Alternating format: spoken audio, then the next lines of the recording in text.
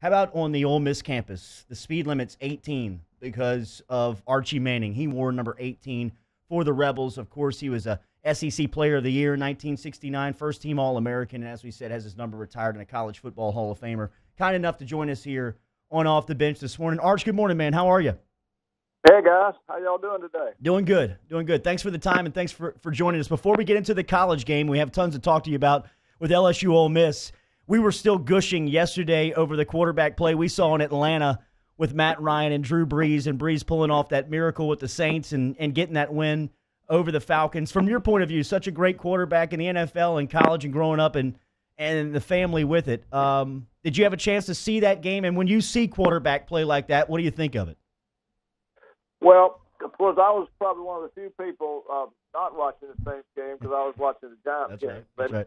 The Giants game got over, and by the way, we're glad they got their first win. But I saw the end of the game, and I was turning back and forth. Great play by both those quarterbacks. I tell you, quarterback play in the NFL right now, it's a lot of good young players coming in the league, good young quarterbacks lighting it up, but still guys, like Drew's phenomenal, and then Matt's just outstanding player. So that was quite an exhibition.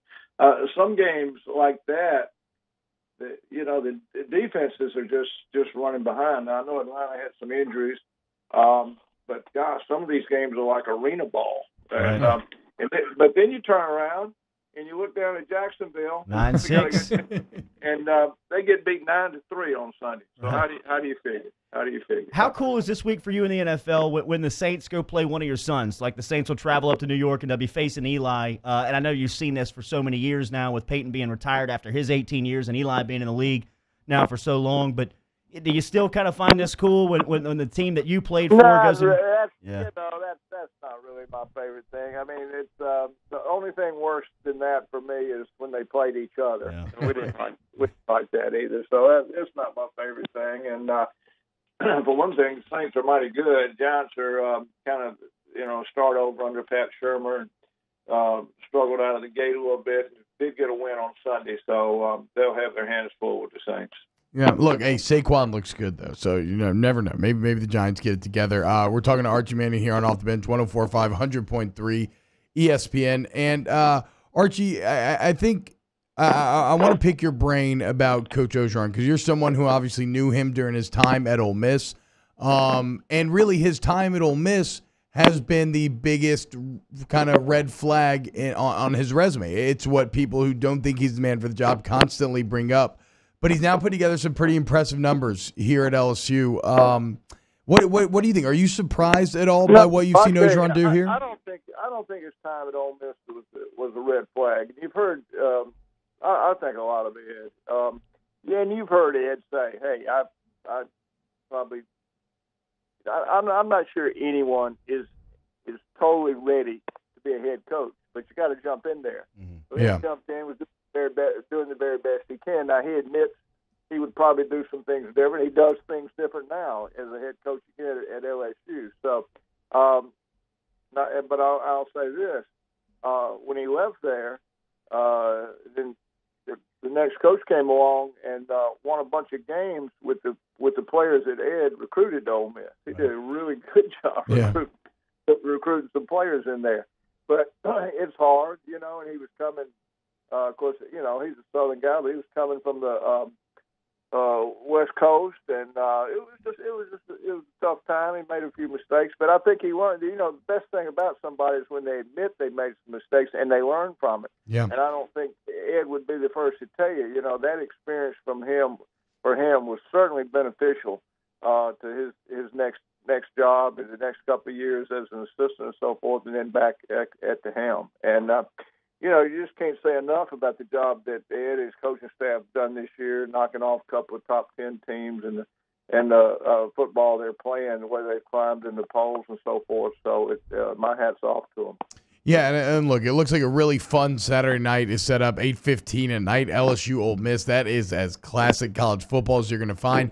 And Ole Miss is bringing some weapons to bear here. Archie, A.J. Brown, DeMarcus Lodge, DK Metcalf, Jordan Tom, who throw into them.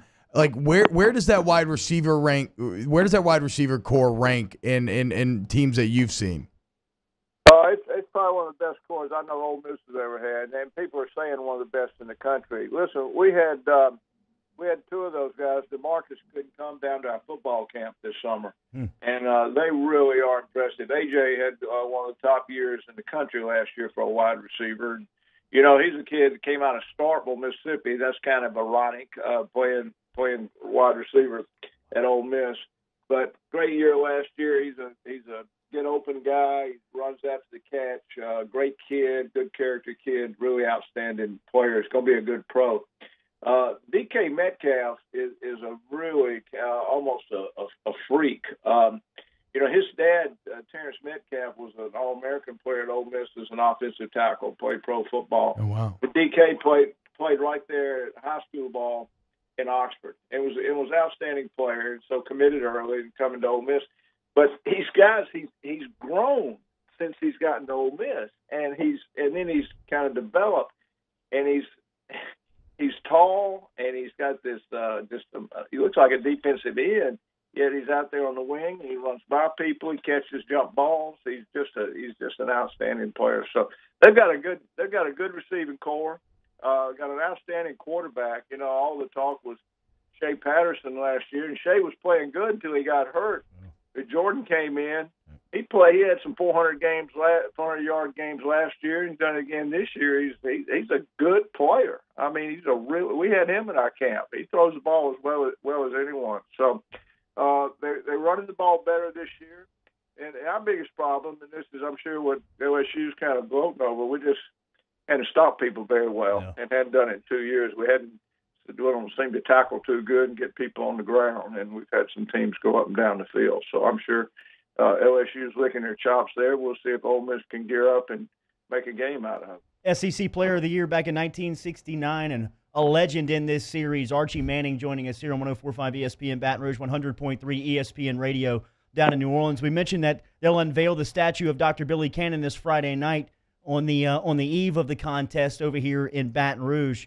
Do you have some memories of this game? I know that Billy Cannon, those guys were kind of the guys that you were looking up to when you were a kid watching in Drew, Mississippi between LSU and Ole Miss. Then you became, 10 years later, one of the star studs in this series. But from your point of view, LSU, Ole Miss, what jumps to your memory? Well, for one thing, and you know, youngsters need to understand this, back in the 50s, late 50s, early 60s, Ole Miss and LSU was the top rivalry in the South. Mm-hmm. You know, I know Alabama and LSU jumped in there, and other people now Georgia and Auburn, but it was the top rivalry in the South. It was, and I played for Johnny Vaught during those days. And actually, during those years, Ole Miss had good teams, and there really weren't but 2 games a year that he really had to just gear up for. They could beat people. It was Tennessee and LSU, and most of the time it was games out in Tiger Stadium. So it's really fitting and great that this statue is being unveiled. The great game that Billy had in 1959. I was 10 years old, and I listened to it on the radio with my dad. Wow. And as the years went by, of course, then I moved to New Orleans, and I used to watch Channel 4 here that night before the game. Hap Broadhead always play that run back again before the Ole Miss LSU game. But then one of the great honors I had is I got to know Billy. And first time I met him, we went to they picked a 25-year All-SEC team in 1971 over in Birmingham. And I was fortunate enough to be on that team with Billy, and I sat by him that night at the dinner. We became buddies. So Billy, God, we had a great time several years ago when he was inducted into the College Hall of Fame, and we brought that whole class here to New Orleans for the Sugar Bowl. And spent a lot of time with Bill and his wife, and he's a great storyteller. And then Billy had a Mississippi background. My wife is from Philadelphia, Mississippi, and Billy originally spent time in Philadelphia, Mississippi, and had family there. So he was really a good guy. And I know he's missed by a lot of people, especially the LSU family. Always great to pick your brain and hear from you, Arch. Hope we see you down in Baton Rouge soon. Thank you. Okay, guys. Thanks for having me. Thank you. Archie Manning joining us for a couple of minutes here on Off the Bench.